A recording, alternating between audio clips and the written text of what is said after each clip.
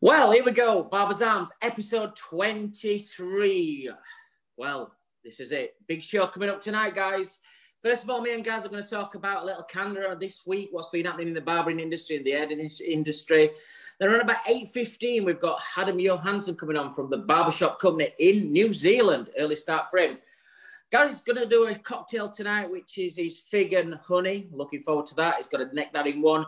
Our local heroes this week are Jim the Trim from Wales, and we've got Jay Burns, all joining us on Barbers Arms, episode 23. Mr. Machin, are you in the house? I'm there, mate. How are you? I'm very well, thank you.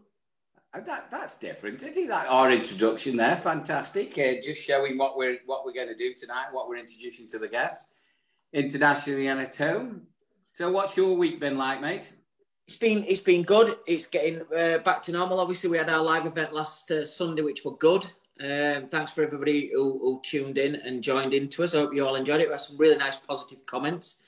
And busy again with work things coming up. I've got lots of filming in the next couple of weeks. Obviously, still not going out live, but we do a big boots conference that's normally... I love doing boots. It's just before Salon International. And each day we have maybe 400 delegates that come in and we do an half-an-hour show. And this year it's going to be live, virtually live. So we're going to a studio in Nottingham for 3 days to do that filming. So things are getting a little bit back to normal. Got some new exciting products coming out. And yeah, we're all excited. So what about yourself? You had a good week? Yeah, great. Really busy. So that's it's nice to get back to a little bit of normality, like you said. Things aren't quite back to where we used to be, but, things are coming on. Are you back in the office yet or not? No, most of the staff went back in this week gradually, Wednesday, Thursday, taking all their hardware that they've been using from home. They've all done fantastic working from home. Big up to everybody at Wahl that's done that. They've done amazing. So gradually people's got back in, and then from Monday onwards, you'll see more of a full up to 90% capacity back in the offices. And hopefully in the next couple of weeks, I'll be down there. I want to bet everybody get out of the mistakes out of the way where you can't go into the coffee areas. You can't go into the stuff. I'm terrible when I go in because I'll do my meetings and then I like a little walk. I'll go into the warehouse. I'll go into production. I'll go and see everybody. And unfortunately, that's not really allowed unless you're into them areas. And if you do so, there's different passes and you have to wear, different kinds of PPE as you're going into those areas. So I'm going to give it a couple of weeks before I go in. Yeah, the thing is, things are changing daily, aren't they? I know Boris has been on and everything's changed again in England. I know things are different in the devolved nations, but everything's changing very slightly from Monday. We've got different rules coming in, but I think from a barbershop point of view, everybody still, you've got to carry on wearing your masks and your visors. I think I saw something online today that you could wear glasses or goggles now instead of the full visor. So that might, I don't, to be honest, if anybody watched us on Sunday, which really enjoyed, I thought it was a great event. We actually use the visors that are, not the foam visors, the ones on the glasses. They're really great. I don't mind wearing them at all. The actual mask is a bit of a problem sometimes. I feel a bit claustrophobic, especially if we're having a really full day. And I know you mentioned it on Sunday that it's the first time you've used them because on live models, so you've got to use them. I've almost got used to it now. I know it's horrible to say that, and I know we shouldn't get used to the new whatever it is, but it isn't a problem for me anymore. I feel like I've almost got used to it. So it's good. It's not a really, really hardship now, if you like, but people still wear them. You are getting visited. We signed some of our, Rachel's been out and about this week. We're signing up all our new apprentices, and she's had to lay the law down in some barbershops, and some barbershops have had warnings, multiple warnings, because they aren't using a mask and a shield and wiping down and, doing what they should be. We've got no excuse now, guys. We don't want them to give the government any excuse to impose any more restrictions on us. So you just got to do the right thing. Yeah, and I think, look, I think everybody's done well. I said last week, big up to everybody. It's all right doing one model and presenting with a visor and mask. I found it quite tough. And I find it tough anyway. I love a live audience. I feed off a live audience, and we will be back at some point. We know we will. But big up to everybody who's been doing it, because it is tough. And I can imagine, you know, it's easy sometimes just to slip your barrier or slip your guard, but you have to do it because, as we can see, there's more restrictions coming in. And I think if people get twitchy, especially the government, they will do the things where, you know, there's a potential chance of things being closed down, services being closed down. So that's the last thing any of us want. So I think that's something we've all got to bear in mind. I'd just like to say on let's get all this out of the way now, but obviously our respects go to everybody over in America. We're an American company, and obviously what happened 19 years ago is never forgotten. And everybody at Barbers Arms, we send our love out to everybody in America, everybody around the world, really, but especially what happened 19 years ago. Our thoughts from everybody at Barbers Arms goes out to everybody in America at this time. It's a tough time for everybody. Yeah, I mean, we've done, from the BBA's point of view, we've done a huge amount of work in the last 5 years over there, 5 or 6 years, and met some great people, some lovely people, and to be involved over there, our American cousins, you know, our hearts go out to you. We mirror everything that Simon's just said, so, you know, we're all here for you anyway. It's one of those things, you know, when people say, where were you at a certain time or whatever, it's one of those things that you will always remember, isn't it? You know, it's a horrible thing to happen, and it defines a lot of people, but unfortunately it's, you know, something that happens, and, you know, we've got to march on, I'm afraid. So, but we've got to do it. And hopefully tonight we fetch a bit of cheer to all our American brothers that's out there and sisters that's out there watching Barbers Arms. I know we've got a big following out there. We've got lots of stuff to talk about tonight, guys. We've got a great guest on coming from New Zealand who's just driving up to the car park as we speak. Thanks to the 94,000 people who tuned in to us last week again. You know, me and Gaz, it doesn't fade away from week 1 to week 23. Every single day we look at the views that we're having. And we analyse those views as well to see how many people are watching for the entirety of the show, whether you're just glancing or you're picking up, you know, a visitor or a guest that's in the arms. But it's a massive shout out to everybody. And we always have our top fans as well. Too many to mention now on each show. In the beginning, we could mention 20 or 30 of you throughout the night, but the list is so long. But you guys know who you are. And every week I see all your messages. So don't think I don't read every message or comments. And it's always nice. And I think outside of the Barbers Arms, Gary, there's a clique there that there's a gang of them that kind of probably, I look at the comments sometimes and think, are they watching us or do they just chat to each other on a Friday night while we're on? It's kind of nice to see everybody's joining us for a beer, but not necessarily chatting to us. They chat to each other as well, which is great. Yeah, well, I was just going to say that. I mean, we've got Marion from Canada and Vagabonds and Alison Russo and Nikos. You know, we've got all the usual crowd in, but they have almost a social behind our back, really, don't they? We can't give everybody a shout out like you say, but it's really talking good. of Alison, she, do you want to talk about the digest? Because she just featured in that, didn't she?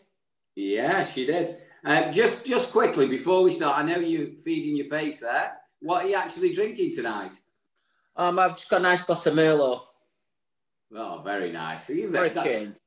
I was just going to say, you give the beer a change because of the boxing, or are you just changing? Oh, mate, honestly, I'm getting ferocious now. I was on the speedball today. I couldn't leave it alone. I was on for about 45, 50 minutes just on the speedball.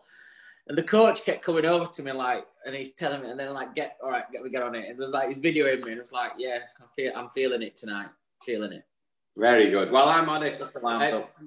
Just from a North American, I've got a Goose IPA here that I drink this out all the time when I'm over there.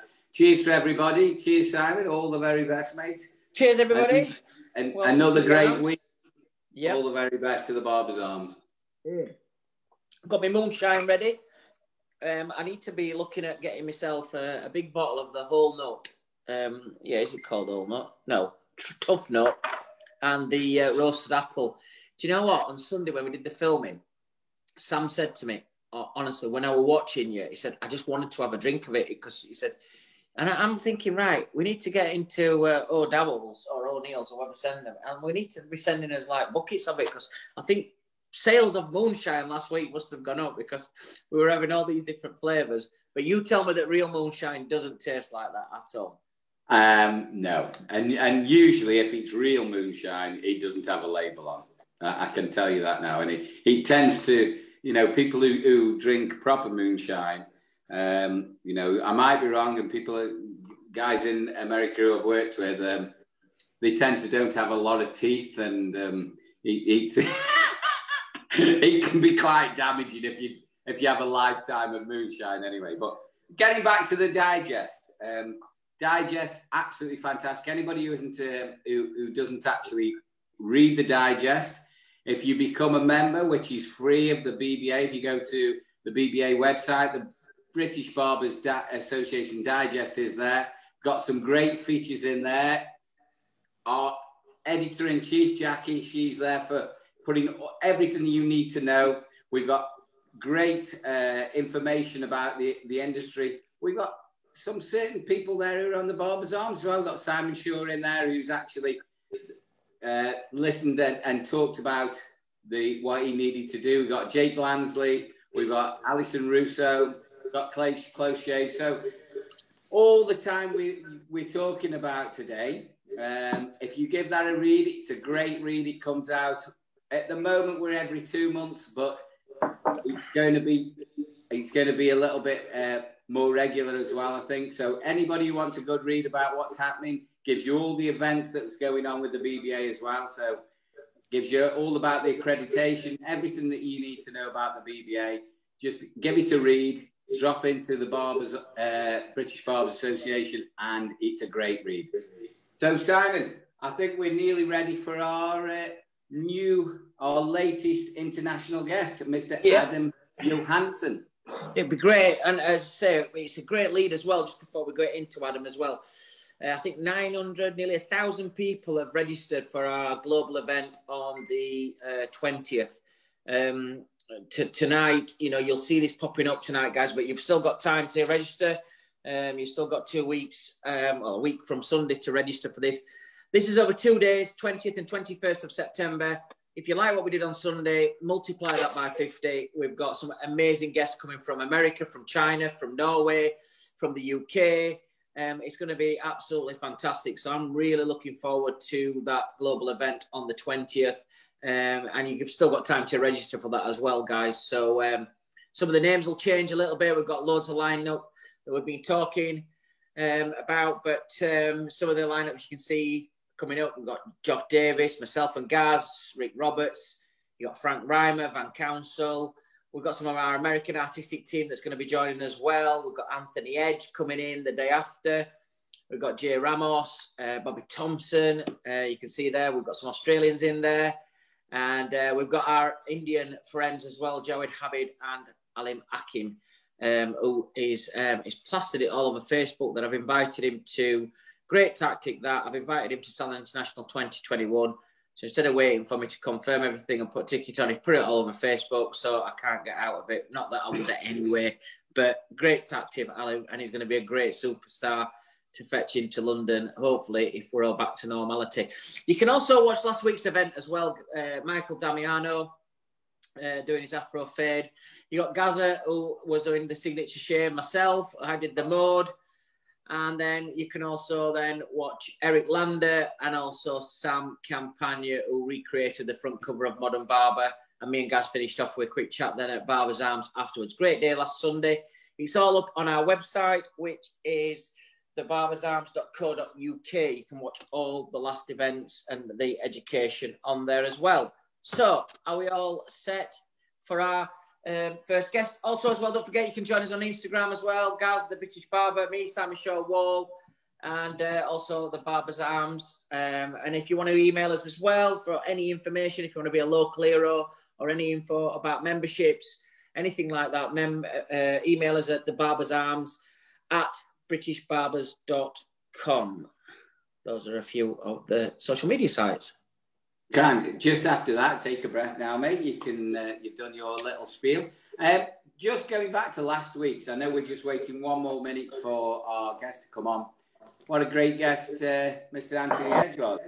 I really enjoyed last week's episode as well. I thought I'd just get in there. Yeah, because we were both a bit tired, both a bit ratty. It's one of them nights where you go to for a beer and it's like you probably have a couple and then go home because you don't want to get involved. But I think doing what we're doing, he fetched it out of us. And I thought Anthony were a great guest last week. Thoroughly enjoyed him being on. And as always, Ali Machin in India, what a super guy he is. Everybody tells me when they watch him how, what a wonderful individual he is. So, yeah, really good, guys. I enjoyed it. But also on Sunday, how did you enjoy cutting hair for the first time in a long time? Well, easy. I do cut hair now and again, but it felt good. Barring the visor and the old mask that I had to wear on. Well, joining us in the arms then, all the way from New Zealand, we have Adam Johanson, who is the owner of BarberShop Company in New Zealand. How are you doing? Good morning. I'm good, thanks, Simon. How are you? I'm absolutely average. How are you, man? Better than average. I'm good. Nice to have you on, Adam. I know you met some of the BBA team. I know you know.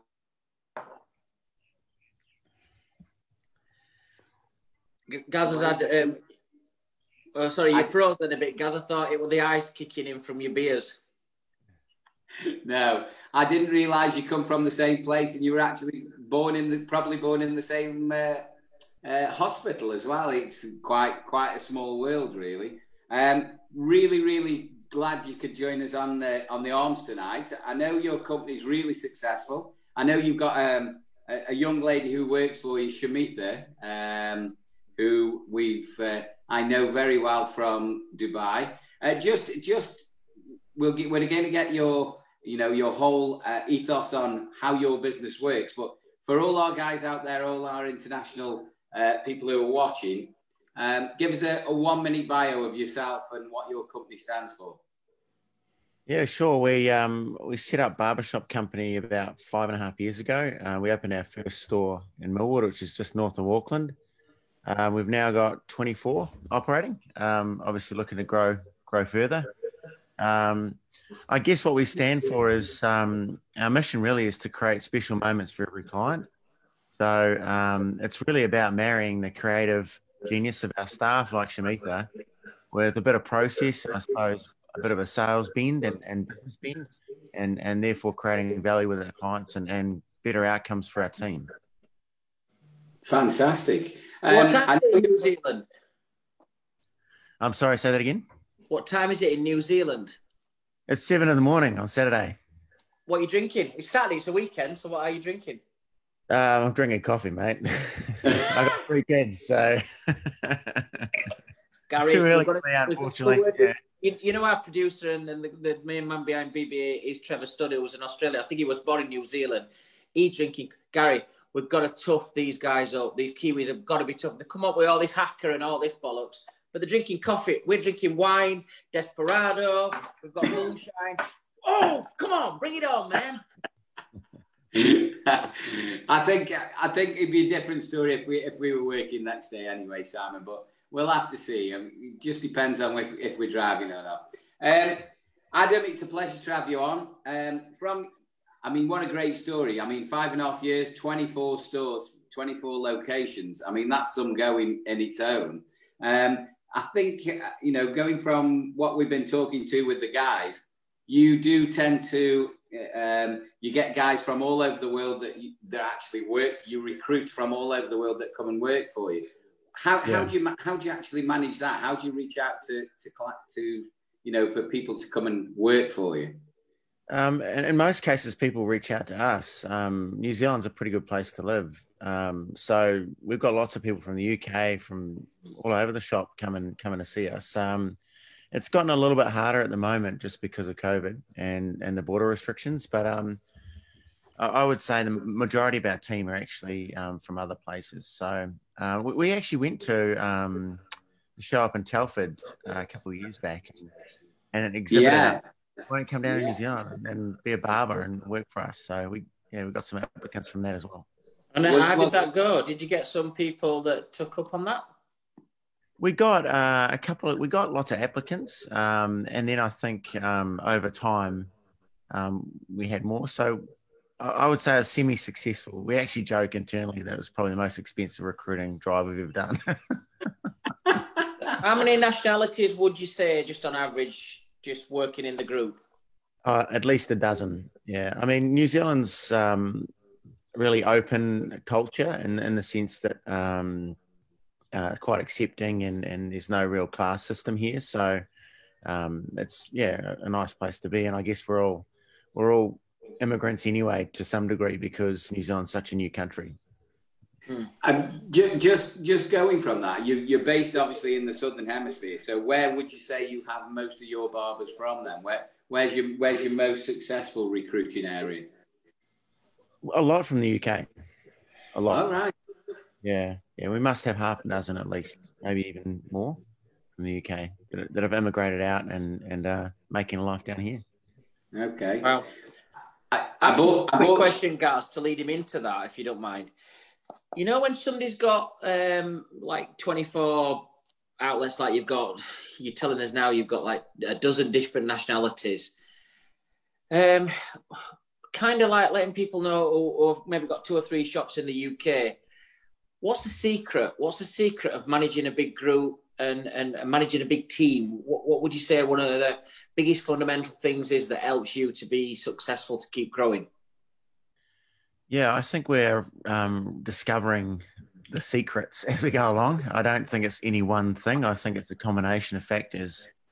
But a big thing for us is having a common goal and universal purpose. So something that everyone can get behind and be a part of.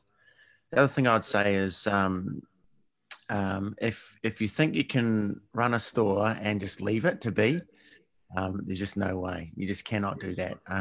You have to be present. You've got to have advocates and people that care about your clients and care about what you do. And then I think the one thing that's kind of got us to this point and will get us further is process. Designing process and making sure that we apply design thinking to what we do in store. And all those details matter. To think about all the details around a client experience, it all matters. Yeah. Just getting back to your background there, Adam. So I'm guessing you're not a barber yourself. You've come into you've come into this business. So is your background from a sales background or? Yeah, it is actually. I sort of worked my way up sales career. I was national sales manager for a Fortune 500 company, and then decided that corporate life wasn't for me anymore, so I wanted to do my own thing. Yeah, so I suppose I learned a lot through that. I also did some process development training called Lean Six Sigma, which is basically some quality systems. Lean manufacture was innovated by Toyota and Six Sigma was GE. So it's all about kind of designing processes to work and have little rejects. So I think that we're trying to apply some of that to this craft and this trade, and trying to marry those two, this creative genius sort of trade and maybe some process as well. So, yeah. It's funny that, Gaz. The first time I've ever heard that is we use the lean system all the time at Wahl globally. And It's the first time I've ever heard anybody outside our group use that terminology, but it does really work, and everything's about the blue ocean and the true north and working as lean as we can. Yeah. I think at that point, it's time for a shot, actually, Gaz. On the Barbers Arms ads, we like to have a shot in between. We're on moonshine tonight again. And I'm going to have the last remains of my little wee man roasted apple. We're going to have that yet. Speaking of wee man's died today, actually. I know. That's why I'm taking this shot in his memory. I used to love the Jackass stuff. So yeah, we'll have a little shot. And in true Jackass style, I'm going to take the full last bit of this moonshine. Ready? So, to wee man. Now, Adam, this interview could you take a shot of coffee, pal. This interview could all go downhill now as the red wine, the desperados, and the moonshine, which is like liquid diazepam, is kicking in. Yeah. Good man. Sounds good. Wish I was there. just Adam, while we're on the sales and marketing side of things, from a barbershop owner as well, and I know Wahl, multinational, huge company, but I think you do realise when you take on these guys what they need to be successful with your company, and I think when you involve them with your ethos, I think it's the same with a lot of barbershops, and they can take a lot from that, is they need multiple skills, don't they? They have to be. And barbershops generally we don't have a receptionist, or we don't have, we have to do everything ourselves almost. So I think it's the skills involved to be a successful hairdresser, barber. You have to have all these communication skills. You have to be great at your job anyway. But, with a barbershop point of view as well, you have to be a businessman. And all these things have to, your client, customer care. People underestimate what it takes to be successful in the job, don't they? And to get the right applicants, what kind of thing, if somebody was watching this tonight and they wanted to come to your company, what kind of qualities are you looking for? What kind of qualities are you after? Yeah, as a baseline, you've got to be able to cut hair. So in our world, if you can't cut hair competently, you can't come. And that's simply because we have all this other stuff over and above cutting hair that we need to teach our team. So if you're trying to learn how to cut hair and all that stuff, it's just going to be it's going to blow your mind too much, and it'll be really hard to function. So first thing is, if you can cut hair, great, and then come along. And I think the other thing is really to take your career to the next step. And I know everyone says that, it's kind of cliche, but I'll reframe it. What I'll say is, if you actually want to turn your passion into something that can actually sustain you and you can have a decent career and a good life around it as well. Yeah, for sure. And that's our process with your craft, is to team up. And you did right. You can't be an expert at everything. I can't cut hair. I'm not, and a lot of our team are these creative geniuses. They're generous people. They're givers, and they love to give this feeling and experience to their clients. And we need those people. And if you can marry that with, I guess, my head and home office head, then we can be successful as a team. And that's really what it's about, because you did right. You just cannot be an expert at everything. It's impossible. I think some of the big groups in the UK, especially coming out of London as well, Andrew, who runs Ruffians in London, is a non-barber, and same kind of ethos as what you've got. It's the business model. It's just leading off what Gaz has said and the way he's built that up. That we don't know each other's questions, but it leads perfect into my next question: is that how do you keep yourself motivated? So you've got 24 shops. You've got multinationals working for you. You obviously travel and promote the business and the brand to pick up new people coming to work for you. But what motivates Adam? What keeps you motivated and keeps you going? I've always been into business. Like, I always loved business. It sounds really dry, and it is, I suppose, but I always wanted to be in business. And ever since I was a young fella, I suppose. So that's kind of where my passion came from. What keeps me going, I suppose, is I feel like actually what we're doing is quite important work. I think it may not be the same where you guys are, but in our neck of the woods, I think this industry is a little bit underdeveloped and underdone. And I think the craft isn't really valued like some other trades are, like plumbing or electrical or even hairdressing to some degree. So I think there's an opportunity really to elevate the industry and actually elevate the people that do this. So I think it's a noble cause, and I enjoy business. And I think the other thing is that there are a lot of corporations out there that leave a big footprint behind them, and a negative footprint. And I don't think that's what we're doing. I think we're creating special moments every day by the thousand, and I like that. That makes me feel good.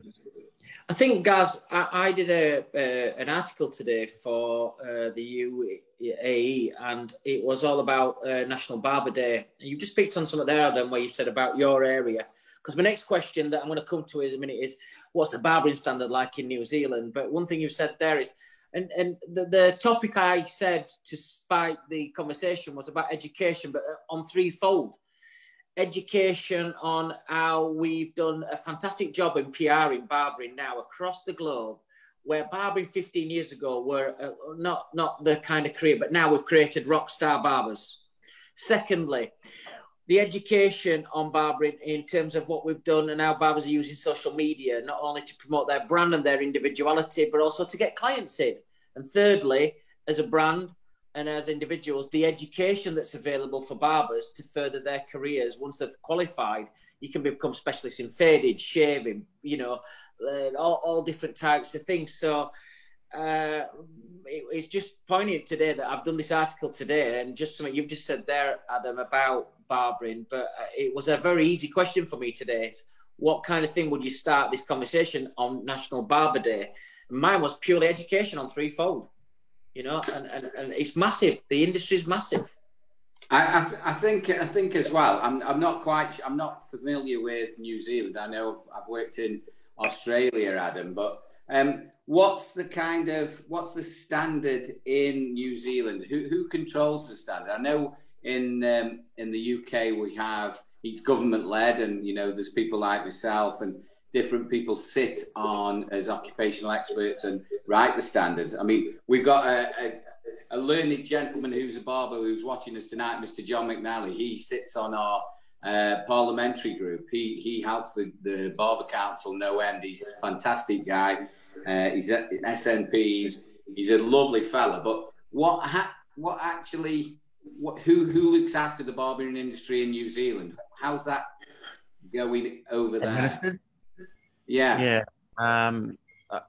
We do have levels, so there are standards that are set by HITO, I suppose, or the government. But I would probably argue that our clients really set the standard or set the bar. So if we're doing the right things, our clients come back and you know, it's probably led by the user to some degree. We're not as, I don't know if we're as organised perhaps as the UK, for example. So there's opportunity there. Do you have an apprenticeship standard? Do you use apprenticeships out there? Actually, apprenticeships are coming back. The government here is putting some money into it and really promoting vocational training. So that's going to be a part of our future, I'm sure.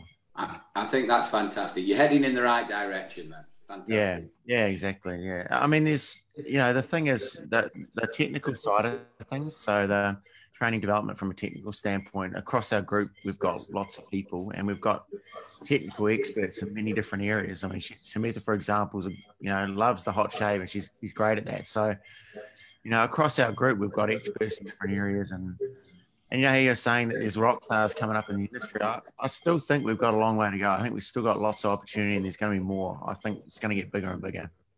Just quickly, Simon, before you go next. Shamitha is a young lady who Adam's just brought up. She's a real success story. She originated from Sri Lanka, ended up in Dubai. I've worked with Shamitha in the Arab Emirates. She's an absolutely lovely girl, great skills, like you said, great at shaving. And then she's ended up in New Zealand. So, I mean, for all the people out there, I mean, the sky is the limit really for the industry as well. You can work all over the world, you can travel, meet people and work for great companies. And she's, you know, the epitome of a great barber traveling all over the world as well. And you've ended up with a great barber there. I think also the sense of community in our company and I suppose in other barbershops around the world, it's quick to form, you know, through WhatsApp and new technology. You know, all our barbers have all got WhatsApp groups all around the place. And so when people arrive into a new country, it can be a bit scary, but if you've got like-minded people around you and you can WhatsApp them straight away and go and have a beer or whatever, it makes it a bit easier. And I suppose that's one of the appeals of New Zealand. So Adam, we don't normally do this, but you seem like a really great guy, and I think it's really important to do this as well when me and Gaz come. But I don't know if you've been watching Barber's Arms, but we've had nearly 4 million views since we started this show at the beginning of lockdown. So it's a massive, and every week we get 100,000 just to canter, unless we get our Indian colleagues on where we get like maybe 500,000 views. But for all the views that we're going to get tonight, we've got lots of people in the UK watching at the minute live, and also as well the views that you're going to get for a week. If people wanted to apply to you, how would they apply to you for a job? This is This is a freebie for you now. Here you go. Yeah, Load your just boots. go to barbershop.co.nz and learn about our company. And if it's for you, then apply online. Yeah, we absolutely want more people. I just sort of mentioned it before that there's a bit of admin around immigration at the moment. So it's a bit challenging, but we've got to expect that that's going to pass in time, and we're back to business as usual, hopefully. Yeah. How are you guys faring with that? Yeah. Do you know what? Have you got a guest slot for me and him for, you know, a 3-week 100%. Come on down. I'd love to see it. It'd be awesome. Yeah. Listen, it's like we are a double act now. So wherever he goes, I'm going, and wherever I go, he's going. Now he travels nearly as much as me, so I think as partners, I don't know about Gary's boyfriend, but as partners would be, we'd never be at home. It's been a weird time, mate, because obviously my job as global artistic director for Wahl, I would say that 3 to 4 months a year I am out of the UK and not in one block. So it's like every 2 or 3 weeks you travel off somewhere. So yeah, it's been weird. It's been a funny period of time, and of course we're very fortunate with our jobs. And I've learned as I get older to had a couple of days on some of the nice areas and stay over. So if I'm in Dubai, I'll normally stay about 3 or 4 days afterwards, or go a couple of days before. So yeah, I missed a lot of that. I've missed a lot of that traveling. We're going to put a link as well. So I think anybody who's watching tonight and watching through the week as well, so to have a look at Adam and the barbershop company in New Zealand, there will be a link on our website, which is thebarbersarms.co.uk. You can have a look at the link, click into it, and then apply to, if you fancy it, going down to New Zealand. I think it might be a 2021 thing. That I don't know. Are the borders closed in New Zealand? I know they are in Australia. Unless you have a visa or you're a citizen, you can't actually come into New Zealand at the minute. But you know, hopefully that will change in the near term. There's not a lot of cases here, to be honest. Like our community transmission was 1 case yesterday, so we are lucky, I suppose, in that regard. So if you can get here, it's worth coming. But yeah, a bit hard at the minute. What you'll have to do is you'll have to put some incentives on the website. So when you click into this one, if you can get a visa and get to us now, there'll be this little amount here for you, and then this little carrot here, and then a car here for you. You'll have to just sell it, Adam. Put some on there. Get on. Yeah, 100%. And go on. Yeah, so you guys are both based in the UK, right? And you in London, or where you based? Oh no, we're in a better place than London. We're up north. We are. We're in two little places you would never have heard of probably. But when we're in the southern hemisphere, you can guarantee we're going to be knocking on your door. We're going to go out. Yeah. I mean, you've just opened up, haven't you, after your second lockdown, Adam? You just reopened because you opened back up, then you had a lockdown. And then you just reopen. Because one of the things that me and Gaz have been saying to everybody, you know, we just had some more rules coming to the UK, and it's getting a bit touchy. Winter coming up and stuff. People relaxing too much. We don't want a second lockdown. But tell us, you just reopened back up. Yeah, I actually think the government's handling it pretty well here, because if there are big cases in the community, I don't think people will be confident to go out and get haircuts. So it'll damage our business, you know, quite badly. So I think they are locking us down, which is disruptive, and it's a bit of a mind exercise, because, you know, people like us got kids at home trying to teach them, and it's just a challenge, eh? But in saying that, I think you know, locking down and making sure that the transmission doesn't go across the community is probably helping us in the long term. Yeah. Just quickly, Adam, how do you think consumer confidence in the UK at the moment? I'd say we're working at probably between 70 and 80% of our capacity before lockdown as an industry. Some people more, some people less. But what would you say consumer confidence is like in New Zealand at the moment with this second lockdown? How long were you actually closed for? So our first lockdown was 7.5 weeks, so quite a long time. And then our second lockdown was just over 2 weeks. So it's kind of crazy. What would happen is we'd get locked down, everyone would be at home, and then we'd open, we'd have this massive boom, like humongous boom for 2 weeks, the end of May, we did 92% of a normal month in 2 weeks. So it's just massive. We just can't do that enough haircuts, and then everyone's had a haircut. So June was really quiet for us. Then July sort of got back to normal, but I would say our confidence here is probably a bit higher just because there's not a lot of community cases. So they are locking us down, and then when they open us up, it's like we're feeling pretty safe. But it's taken its toll on people. Our barbers have to wear masks every day. I don't know if it's the same where you are, but it's just exhausting for them. It's awful. Yeah, but we have to do it to protect our clients and each other. You've got to do it. I mean, it's masks and visors, and obviously my role as education, one of the things that I did last week, I did a cut for our education day. And obviously Gaz is, he's got 5 salons and he's been back in it since 4th of July. But I had the cut, I had the mask on and the visor on. And I said afterwards, a big up respect. I tried one on, I've been looking at RPP and I've been walking around with them, but actually doing a cut and talking.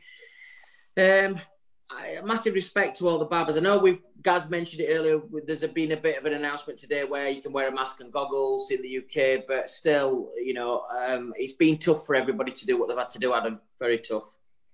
It is tough. I actually... So for me, it's been the biggest challenge for me has been mental, because just working from home and looking after our kids and doing all the stuff and then going back to work.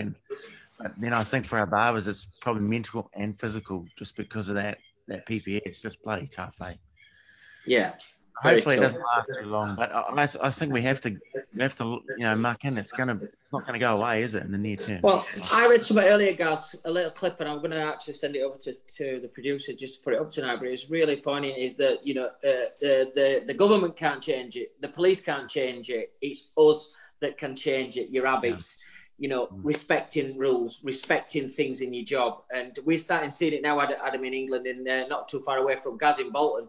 You've got like parts of Bolton closed down, restaurants are starting to close back down again. And it'll not be far away because of our industry, the close proximity we work in, is that will be looked upon straight away. So it's important that barbers listen to us tonight and listen and say, buckle back up, stick to your rules, get real back to the 4th of July PPE that you did and get back on it. You have to, because if you don't, and if it spreads through you, it will kill your business, because we're in a position to be a super spreader because we've got so much traffic going through our stores. You just cannot flout those rules and take that risk. It's just not worth it. You can't do it. Do you know something, Adam? You've just said something. Gary, I can't mention it for legal reasons, but a pub that you went into on my birthday, so will Jackie. There was an outbreak 10 days ago in that pub, and some lads have all got it. 7 or 8 of them. Some bar staff have got it. One of my friends went in yesterday and the place was dead because the word's gone round that COVID has come from that establishment. And so you've been into it, guys.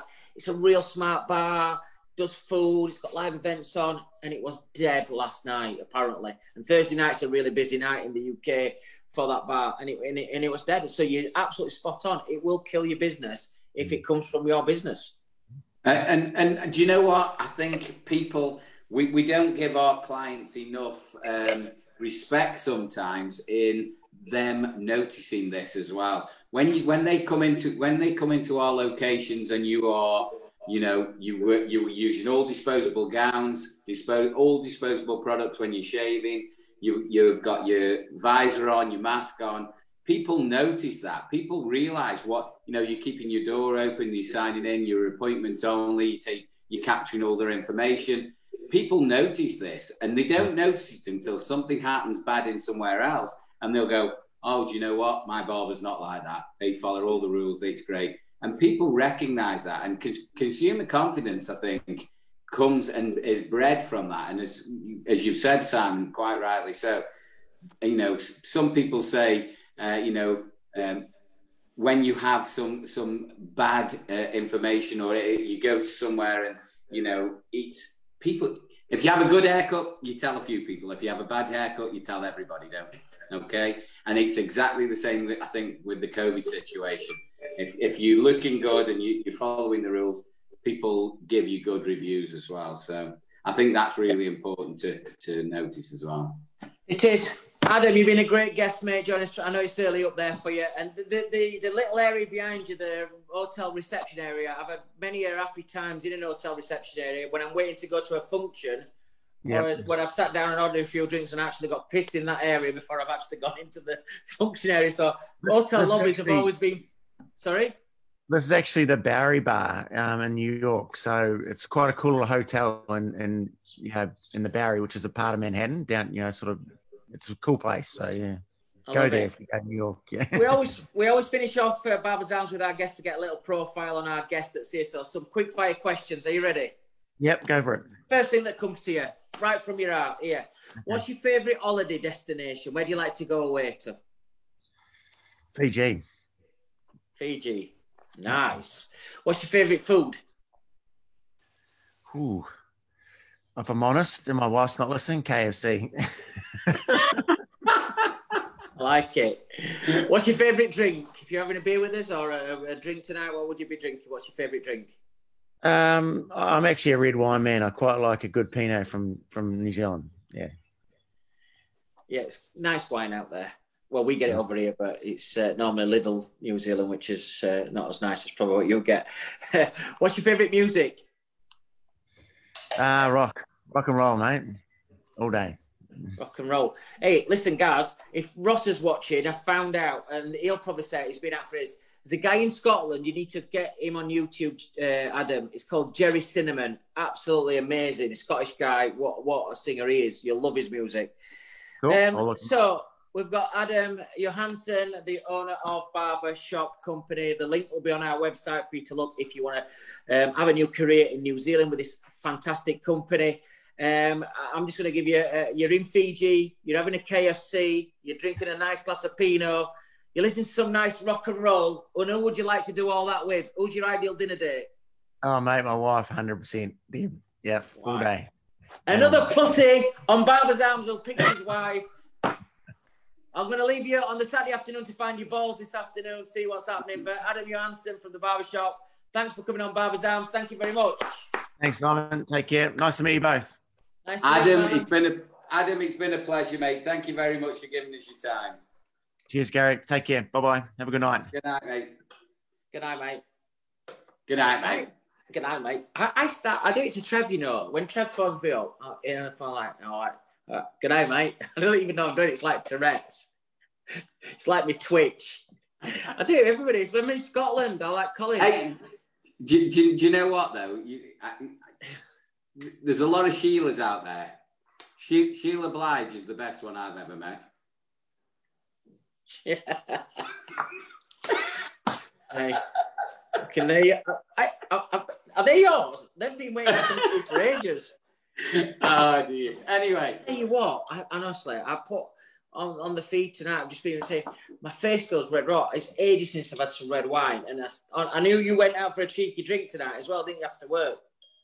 Yeah, I will admit tonight I'm missing Friday night with the lads, and because we give up Friday nights in lockdown. It was quite good. It was great, and I loved having a drink with you. But you know when you go in the pub and you see them usual faces that only there on a Friday night. I was like, I've just got to nip in and have a couple of beers with them, and it was good. It was I enjoyed having a couple of pints with them, but what a nice fella Adam was. I mean, what a great concept he's got. 24 salons in 5.5 years. That's some going. I'm lucky enough to work with some of the top groups in the country, and I mentioned Andrew from Ruffians and the fantastic team he's got there, and Muzz and Al who run RW Wolf in London. And you'll find that most of them are not barbers as well. They come from a marketing background and they just run the business. And I try and say to barbers sometimes, take the emotion out of it. If you want a successful business, you've got to take your emotion out of it. You've got to run the shop as a business. And I always say to anybody, Gary, if you've got 30 grand to open up a shop, what most barbers do, they put the emotion in and they spend 33 grand on doing the shop up, right? I'll always say to people, get some really good chairs. Make sure it looks good. But if you've got 30 grand, split it straight out middle. Get 15 grand on your shop refit and 15,000 quid. Education to your team and PR and marketing.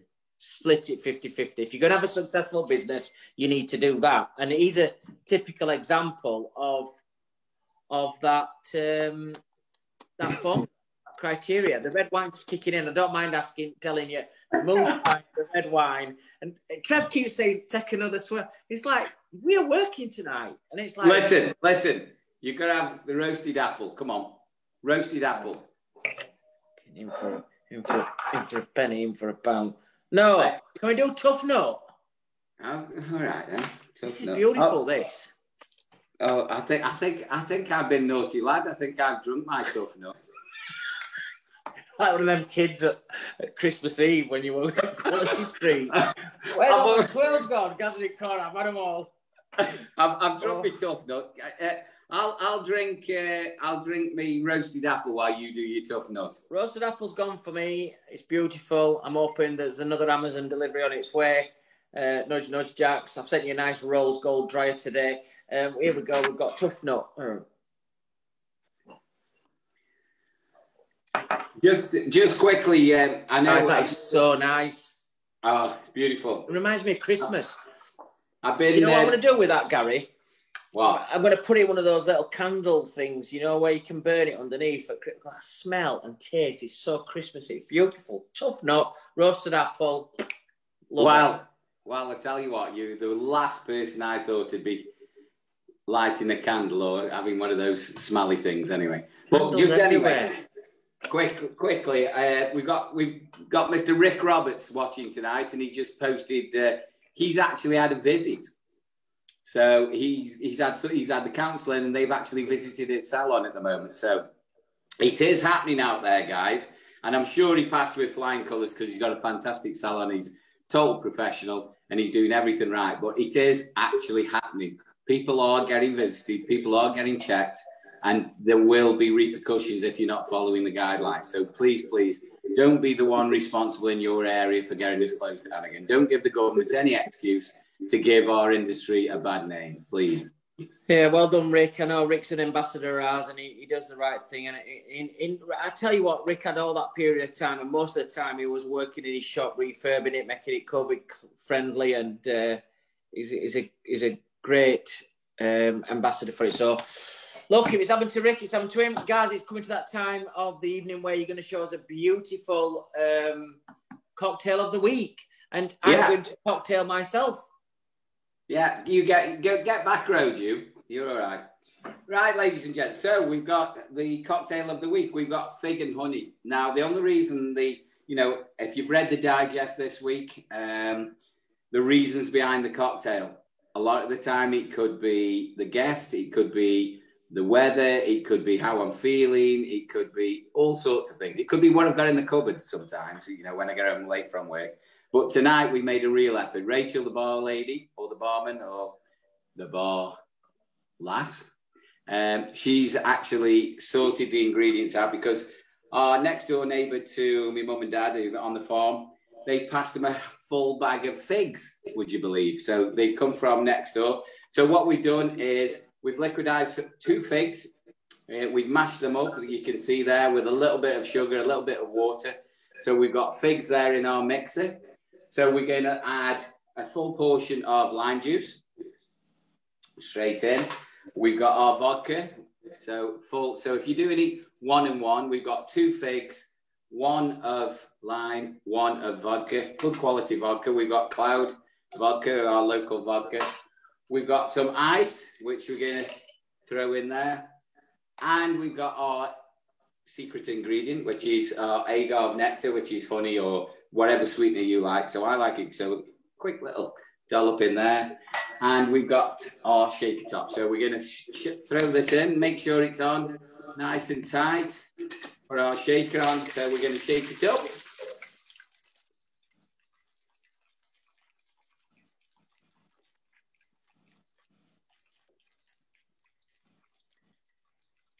And I'm not going to talk while we're doing that, because what we need to do is we need to get the ice in there so it's infusing. And we crush the ice before. It isn't big ice cubes. We crush the ice before So it actually makes the whole thing nice and cool. So we've got our cooled cocktail glass here. We're not going to use the sid tonight. We're going to use it through the top of the shaker. So we're going to just pour this in nice and steadily. We don't want any of the ice in there. We just want all the liquor. So we're just going to and we're going to agitate that at the same time. So it gives us a little bit of froth on the top as well. So as you can see, it's flowing through because we've got so much fruit in there as well. And if you like the fruit, you can tip this in. You can drink it straight from the shaker if you want to. It's up to you. But if you don't, you know, I can't usually wait this long. I have to drink it straight out of the shaker because I love it. But naturally, well, if this was for my lovely missus, which is Rachel, I would make it as smooth and as made with care as much as possible. We're going to put a little bit, a drop of ginger beer in. I don't want any ginger beer in it really, but we have to have it for the actual job. So we've got a little mixing spoon there just to take it from the bottom to the top. Just give it a little bit of a mix. And there we have it. We have our fig and honey cocktail. Look at that, baby. How's that? Fantastic. Tenner in Leeds. Tenner. Well, it'll be about 12 quid in Stoke with a portion of moon dust. Oh, it's a bit of a dwarf shot, that, to be fair, but in one, Gaz. Well, this is to the wee man, so to dwarfs all around the world.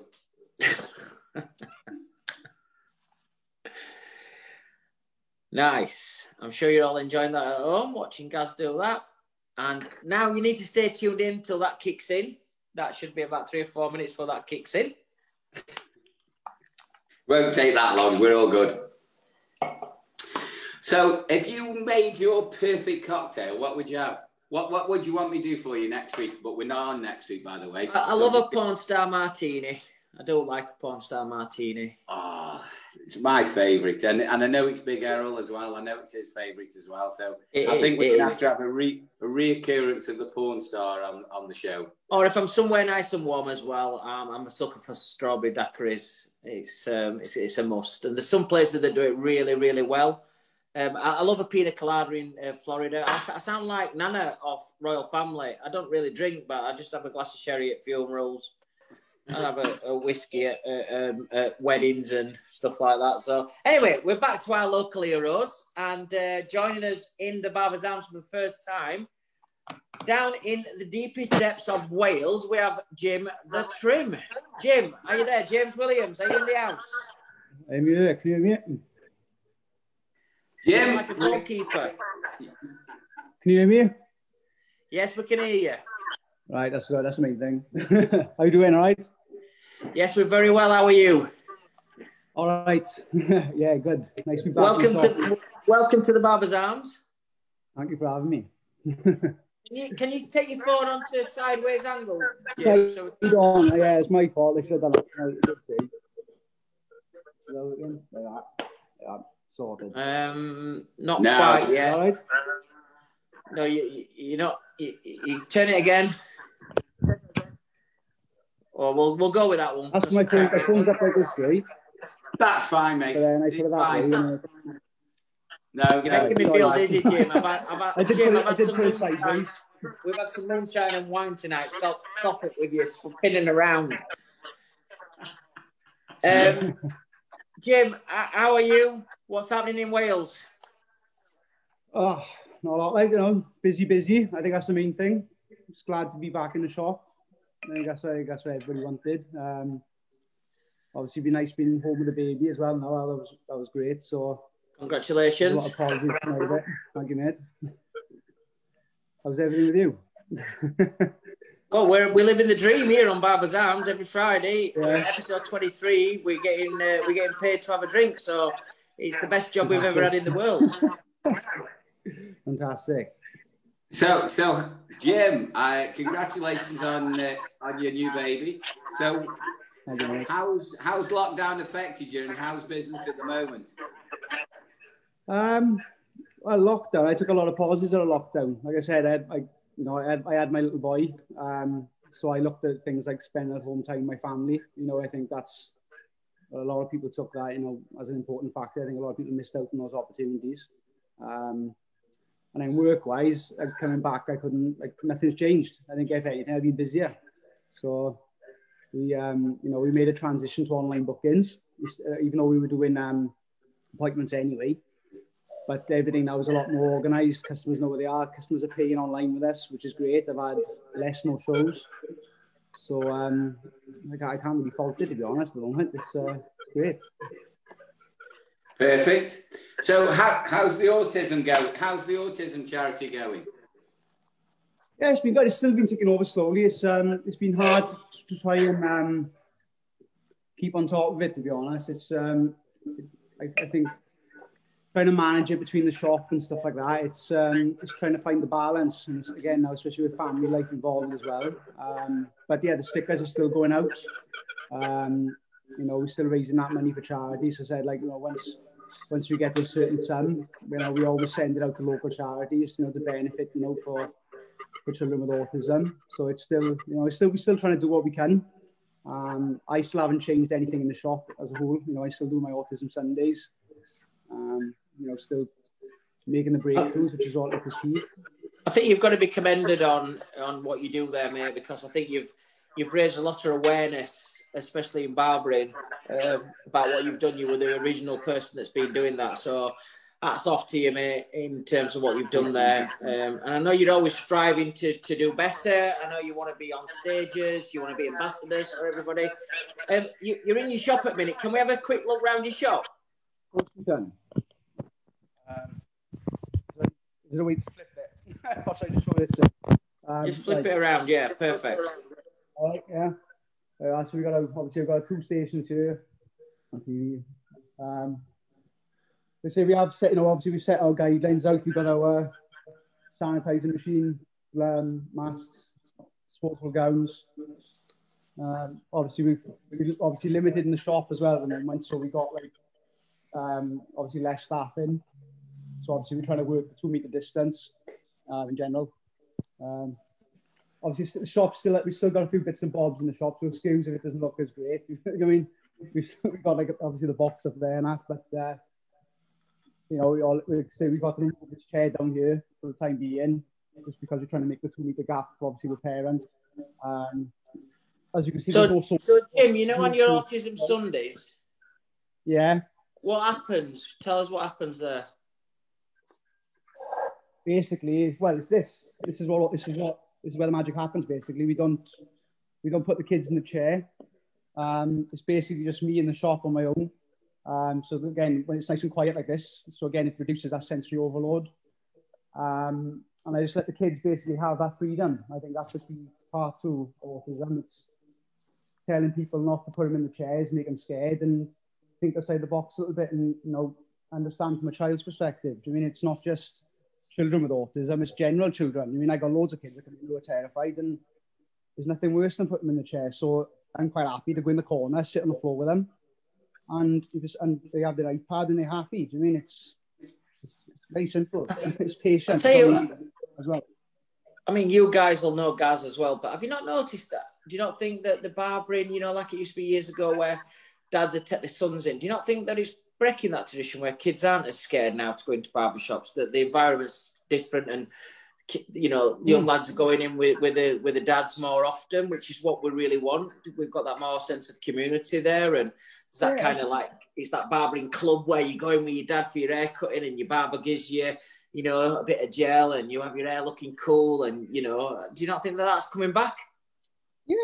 Yeah, well, I say, like, we've, you know, on my booking app, obviously, I think, like, the great thing with the app is that you can create services now, and, like, I added the father and son service, and I think it's a great thing. And I wrote right in the comments saying, like, you know, about, like, everything you just said there now, Simon, is basically, you know, having that father and son experience, just for general children. Again, it's obviously with autistic children, it's a lot harder, because obviously they obviously don't get the same experience in that way. But yeah, no, I think since we've done that service, we've got a lot more of that again now.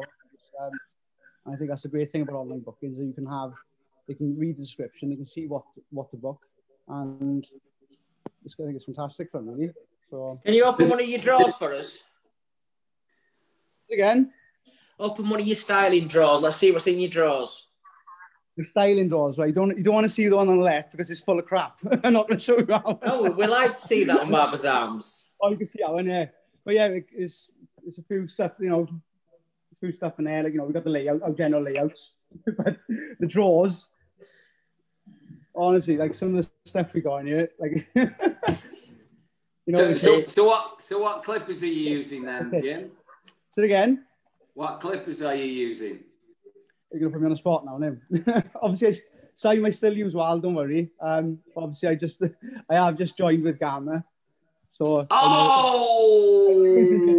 I knew it was going to be dropping. Look, I still got them here. Look, I've got a wide collection. Look, Simon knows this. Look, it's Wahl. It's everywhere. Still Wahl. Good. I'm glad that the Gamma ambassadors are using all Wahl. I love it. Fucking magic TV. Oh, look, I still got a look there. No, look. Look, all clippers are good, man. I'm not gonna lie that. The thing is as well, Jim, I know you do all the autistic bit as well. I think what Simon was getting at as well is building a relationship with your clients and bringing the fathers and sons together. I think that's happened. I think that's happened all the time, hasn't it? I know coming from a family barbers, we've done that.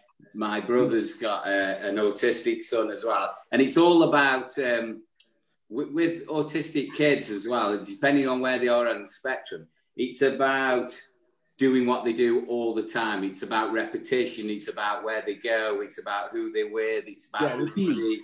It's about. And I think building that up as well at the same time, I think all of that is building a relationship with your barber as well, isn't it?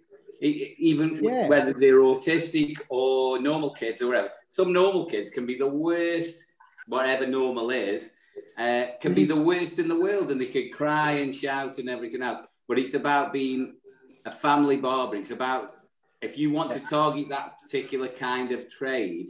I know barbershops that'll turn away kids. I mean, I find it crazy because they're the future, but it's about building a relationship, isn't it, Jim?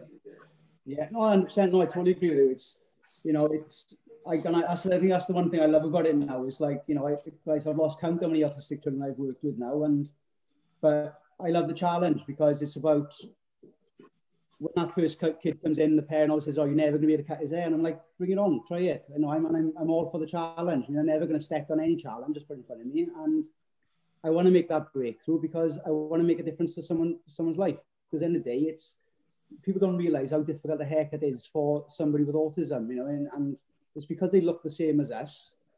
When they get taken in the face, they get judged instantly, and I think it's, you know, it's very selfish in a way, really. I mean, so yeah, when you build that relationship with that client, you know, and then I've had kids now sit on the floor, they'll sit in the chair. I got one by Aaron, you know, he sits in my chair, he has a skin fade, and he's a kid I could never touch. So it shows it's possible. It works. Yeah, it's good. Fair play to you, mate. You've done a great job with that, Jim.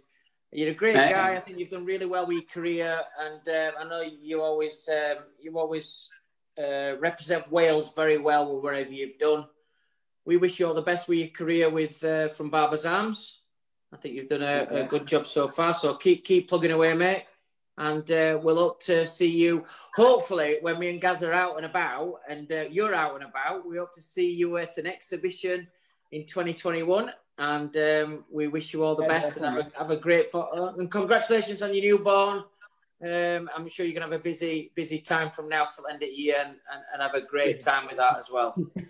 100%. Jim, what's your lad name? Noah. Noah. Congratulations on Noah, mate. Enjoy. Congratulations, Thanks, Jim the Trim. Keep going. It's nice to take it like international as well, isn't it? Taking it to Wales and that. Yeah, another country, another step. Hey, can I just say something to you? Last week when I was out in St Albans, so we met some of my team. We was with Sam, but Jake Lansley and Ben Morrison joined us for a beer from a social distance point of view, and they said to me, we're really struggling to understand you tonight, because normally you're like, we can understand everything you're saying, but your accent's really strong.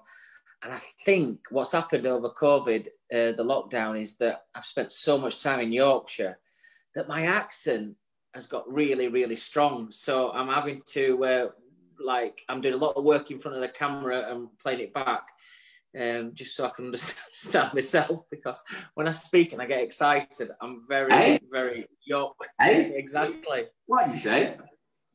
Well, we say stuff like, in Yorkshire, if you say to somebody like, shut up, we'll go, shut up, or is that? Do you know what makes me laugh about when you talk about it? I know you shouldn't laugh about this, but you go, hospital. I know, hospital. I think I say caravan, like it's like a caravan. I'm going to say, just keep watching Jerry Cinnamon, and just keep trying to work on my vocab before I actually get back out on that. Don't forget to share Barbers Arms tonight. This is our 23rd episode. Me and Gaz love being here every 23 weeks. We've got our global education coming up on the 20th and the 21st. There's still time to register for that, guys. There's over 1,000 people registered for this. It's going to be one of the biggest events ever in barbering and hairdressing, to be coordinated over 2 days. We've got some of the massive names in the industry. You know, just to name a few, Rick Roberts, we've got Geoff Davis on there, we've got Jack Ludlow from Norway, Frank Reimer down in London, we've got some Americans on there as well. On day 2, we've got Jay Ramos coming in from New York, Anthony Hayes from California, Bobby Thompson, Ali Elliott from China. We've got some Australians on there, including Paul Dare, and we've got our fantastic Indian guys, Jawed Habib and Alan Akim. That's all going to be on the 20th and 21st, a 24-hour fantastic event. If you want to join us as well from what we did on Sunday, when me and Gaz hosted our first education day, which is still free of charge, by the way. So is membership at the BBA, still free of charge. We had all the guests there. You can watch all the videos back. Michael Damiano doing his fade, Afro fade, Gaz doing his signature shave, myself doing the mode, one of our new cuts from Wahl, Eric Lander doing the modern rocker, and then we had Sam Campagna who recreated the mode, Lloyd from the front cover of Modern Barber, and then me and Gaz wrapped up with a few candid chat about the day as well. So that's still online as well on our website, which is thebarbersarms.co.uk, and you can still register for the 20th. Still excited about that one, Gaz? Oh, can't wait, mate. What are you going to do? Are you doing another haircut? Well, I think it's going to be... we've got so many messages to get across about that we're going to talk about different products at Wahl. We're going to talk about different haircuts that we're going to do. So I think we've got models lined up, but we've got 10 to get through, and so then we'll see how it comes out live as well, what's going to happen. So yeah, do you want to talk a bit about the digest as well, Gary? What's happening in the digest? Yeah, of course. But the digest this week, if anybody wants to access the digest, there you see the British Barbers Association. That's the digest. We've got Mrs. Jackie Julian, who is actually our editor-in-chief. She actually looks after this, and she does a fantastic job. So anybody that needs to know anything about, even in the devolved nations, so England, Ireland, Northern Ireland, Wales, Scotland, we show you everything that's going on within the industry. We have interviews with all the top people, everybody who is anybody in the industry. And what I just need to get across to you as well, it's, as Simon said, it's free to join. So you can access this at any time, free of charge. Also, there is added bonuses as well. So you can be an accredited salon. You can become and have an accredited certificate as well in the salon as well. All I can say is it's a great tool for the industry. It's a non-profit organisation, the BBA is, so everything that we do is tries to go back into the industry. I think we've got up to about, I know she's going to go mad with me now, and I'm going to say 30,000 plus members at the moment. I'm not quite sure exactly what, because it's growing all the time. We're an association that works for the barber, by the barber as well. Everybody who gives the time and who's involved with it is purely and simply for the industry as well. We're bringing you all these great events involving great people like Mr. Simon Shaw, Mr. Wahl himself, bringing Wahl in as well from the BarberShop website as well. So it's something that we can all add to.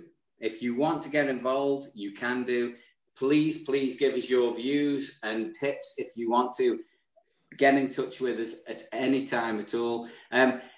Another thing that we really important as well is anything you want to cover on the BarberShop or the BBA, you want something to cover, just give us a bell on the britishbarbers.com. You can give us anything you need to do. Simon, just quickly while you're on, I know we've got a little bit of time now, so we can relax.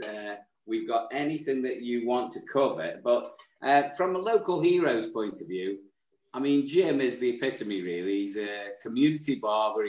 I think he's actually worked with Wahl a little bit as well, hasn't he? Yeah, he did.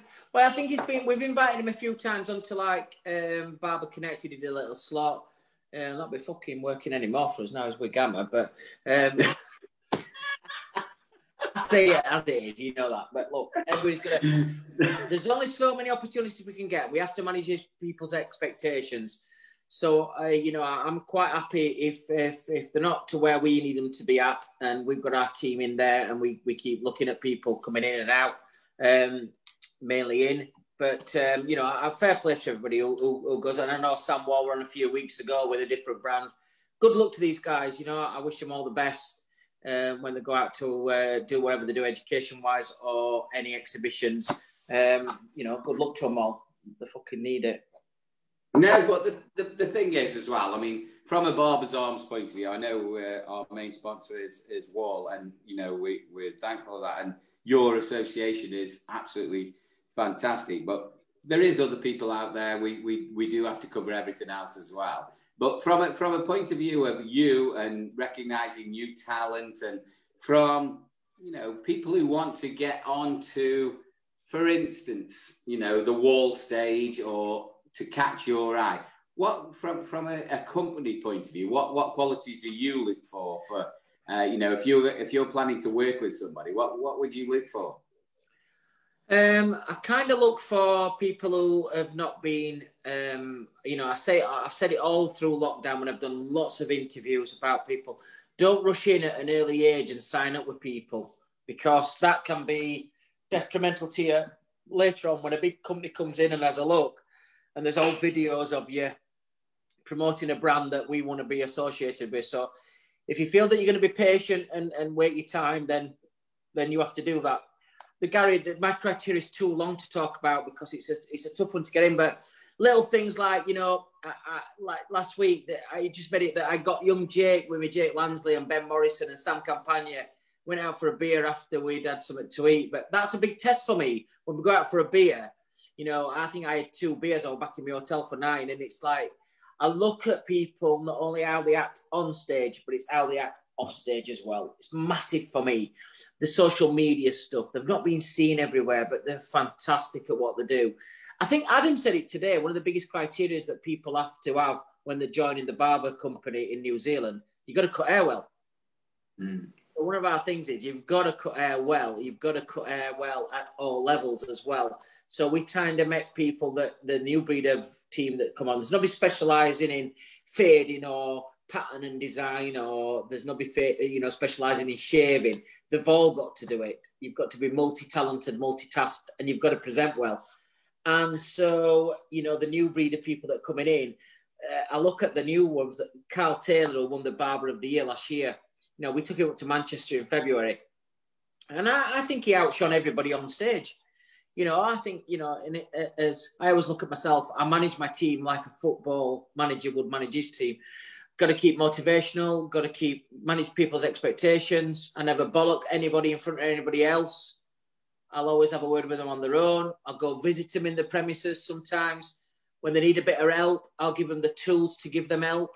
So if I feel they're struggling with something and I feel their attitude's good, I will go and help them to get that next level. But it is, you know, look, I'm a Man United fan. I always think to play for Wahl, it's the top level. So you've got to be at the top of your game. Well, not at the moment though with Man United, is it? Really? No, but you know what I'm saying. It's a bit like Jerry Cinnamon going out in the SEC up in Scotland. It's like, you know, you've got to be at top of your game. And I look at people, not only what they do on stage, but how they handle themselves off stage as well. Just to clear up on a few things there, it's Jackie Holian, correct pronunciation of Jackie's name. And you have 27,000 members at the BBA at the minute. So these are all coming in from people as registering. Jackie says she's going to change the name by default to Julian. Julian. Can I just say I've known her 20 plus years and I'll call her whatever I want. Thank you. Well, she's calling you a few things right now. Actually, it's coming up on my feed. And yeah, shall we have a little shot? Can we have a little shot, please? I'm getting a bit withdrawal symptoms from my tough nut. So I've got my roasted apple now, I'm afraid. Mate, listen, have you ever been to like an exhibition where you've been with a big group and then like when you get back, you get withdrawal symptoms? You've been on stage, you've had thousands of people watching you, like you get that bit of rush. And then it's not that, but it's like the camaraderie that you have with everybody for like the Thursday night, Friday night, Saturday night, Sunday night. When you get back Tuesday, you're missing everybody. I don't know what I'm going to do next Friday because we've not got no Barbers Arms the day before our 24-hour live thing. So I think I'm going to have to come to you. Yeah, definitely. Yeah. Anyway, cheers. In your local, Gaz, and just tell everybody who's watching, over the next course of the next, between now and Christmas, what I want you all to try is, I want you to have 3 or 4 bottles of Desperado. Yeah. Have a bottle of red wine.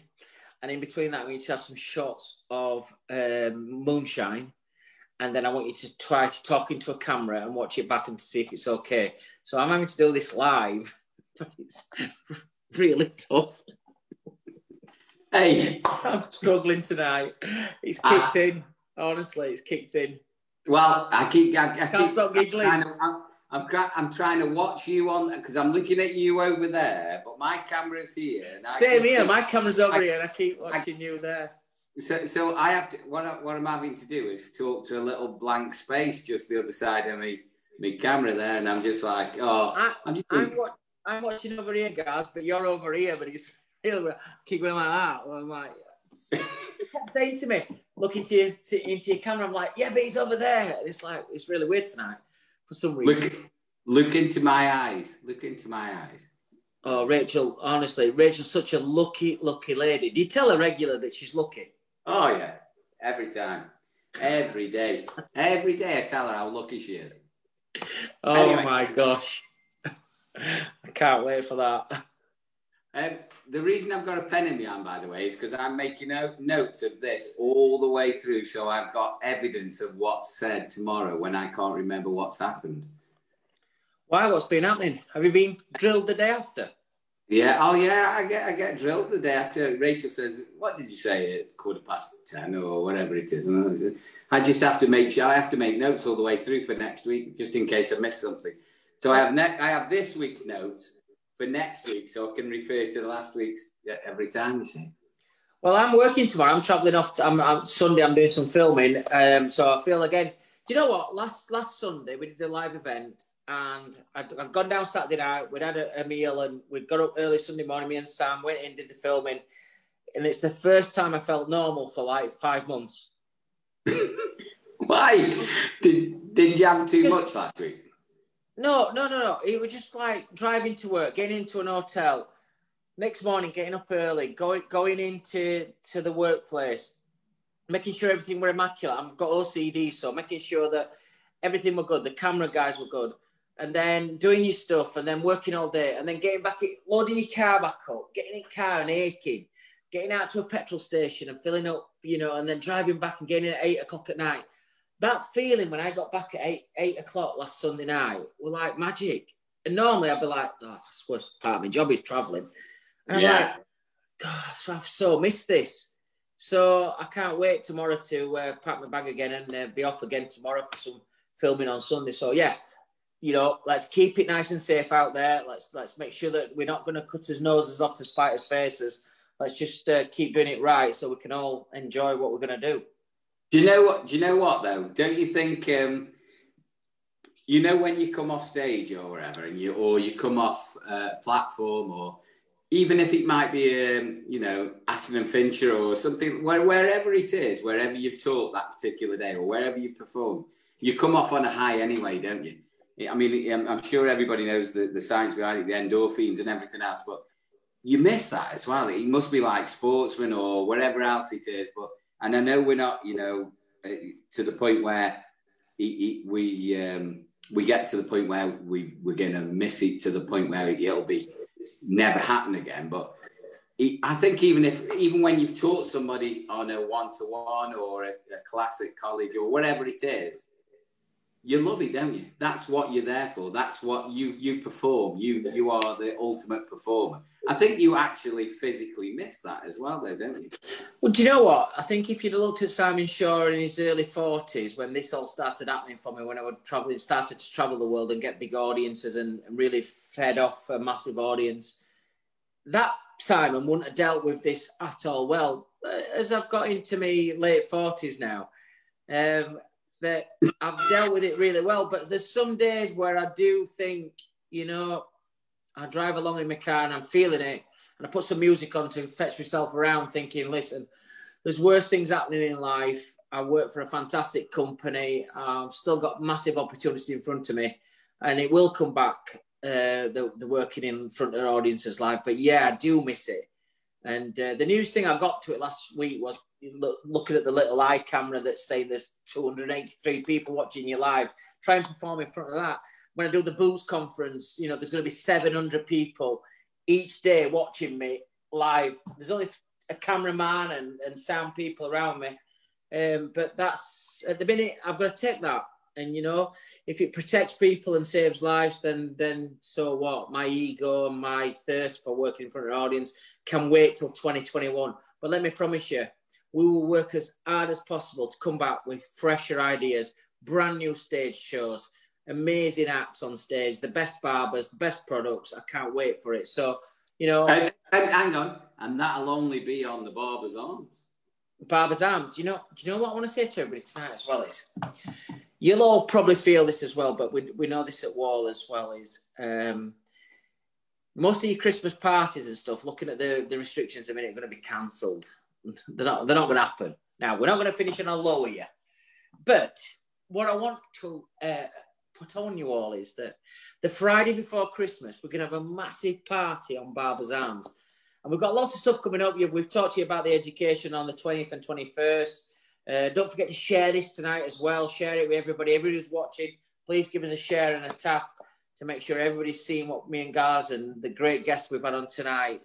But the Friday before Christmas, let's have a massive drink where Trev's going to kill me for saying this, but we want to get everybody on screen. We want no guests that night. We just want to get people in from everywhere to say cheers to us. So if you've not got a Christmas party, we might do a Barbers' Arms Awards for the top fan and the top guest, and you know, it could be things that you can all vote for at home as well. So with the producers, we'll speak about that, but that's something that I really want to work on before Christmas as well. Fuck Boris, I'm going to fetch Christmas back. If he's going to stick you down a 6, we're going to do it virtually, where there could be 66 of you on screen that night. So I'm looking forward to it. Anyway, have you just seen that? Have you just seen that on your screen? The Tash man. Can we do the last moonshine then? I've got the wild berry to finish with, so good answer. Tough nut's gone, and the roasted apple's gone. Jackie, if you're listening, just send me them in future. Full bottles, no of the bitter rose or the wild berries. All right, actually, to be fair.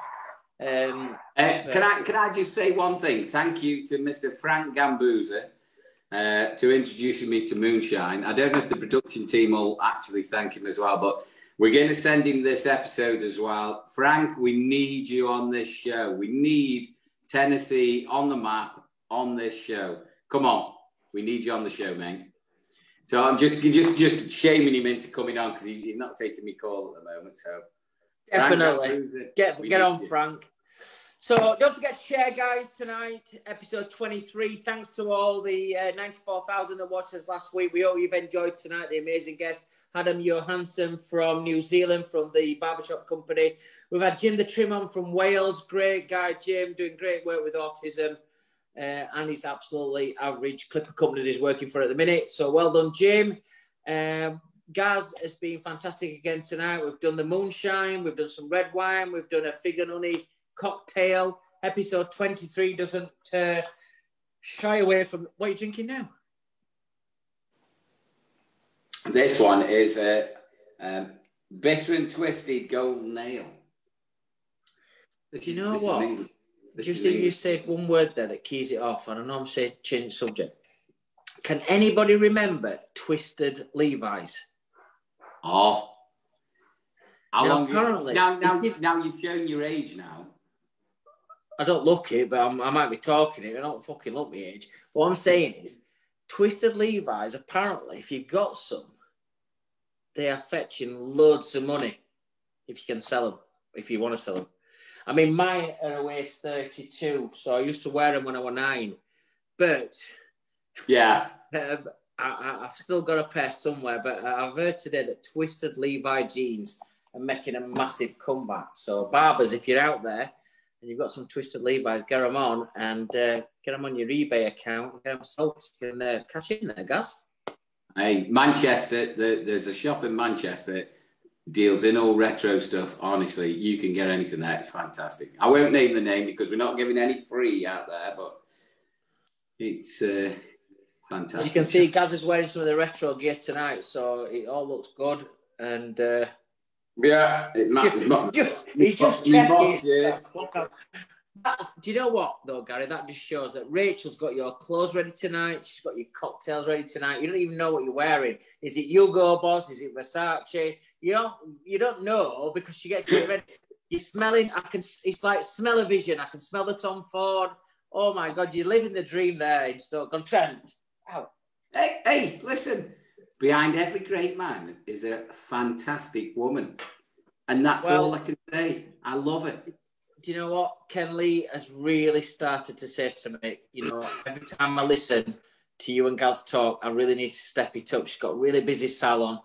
When she comes off from the salon, she's really, really busy with all the social media and everything as well, which says, I really need to step it up, looking after you. And so I don't know where the fuck she is, but I've had no cocktails tonight. I've had nothing ready for me.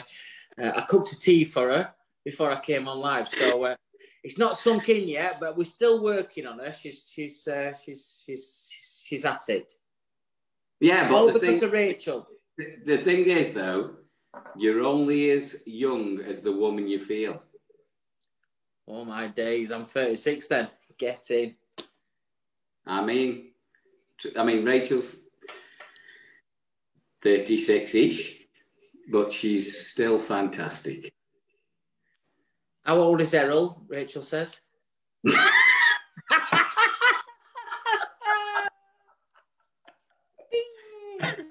Errol, if you're watching tonight, Errol Douglas, one of our big fans on Barbers Arms, great host as well. You know, Rich, Errol, you've got one big fan, and that's Rachel Bishop, Gaz's partner. She thinks you're absolutely amazing. And when we go to a dinner, and I'm sure me and Gaz are going to go to some Hairdressing Awards and Oscars to pick up the chat show of the year, Rachel would love to sit with you all and to do that. In fact, I spoke to Jo at Shabba Awards, and she said she's been watching the Barbers Arms, and she said you host I host the Shabba Awards, Sweet Caroline, and I said you should fetch in a little category there for the virtual chat show over lockdown.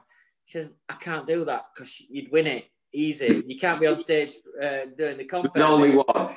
I said, Gaz, I'd love that. I'd love to be in an audience and just going up on stage and representing it to him. It'd be absolutely amazing.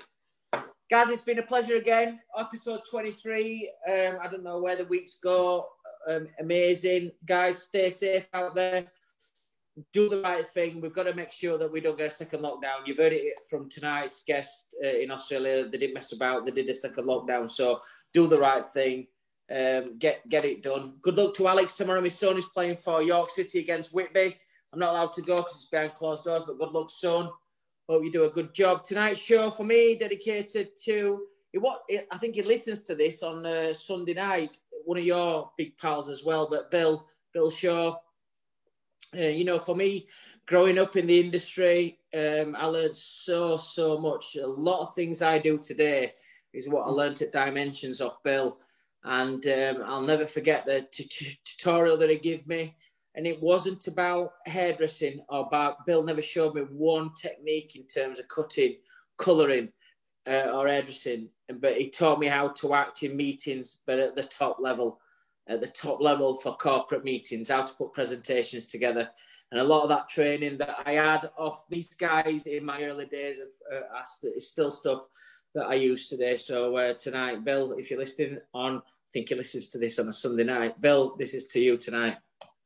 Gaz, over to you, pal. Thank you very much. My partner in crime, Simon, I'd thank everybody who's watched tonight, but most of all, Simon, for being my co-host. He's absolutely fantastic. Credit to the industry. Love you to death, mate.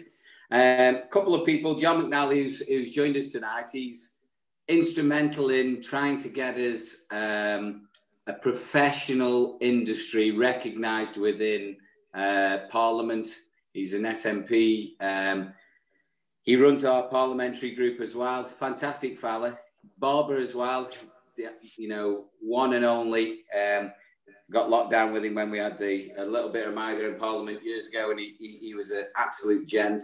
Keith Coniford, as usual. Thank you very much, Keith. I've been in touch with Keith this week, and I'm going to be following as well. We're still lobbying for our profession to be recognised. Everybody, anybody who can, please get on board and join the Hair and Barber Council. Final word is, everybody do the right thing. Next week, we haven't got a Barber's Arms, have we? Next Friday. So we are live 24 hours. So please join us on the 24-hour education platform at thebarbersarm.com. Thank you very much, Simon. It's always been a pleasure, mate. Love you all. Good night, guys. See you all next week on the 20th on our live education day. Have a great weekend. Stay safe, and we'll see you all soon. Adios, amigos.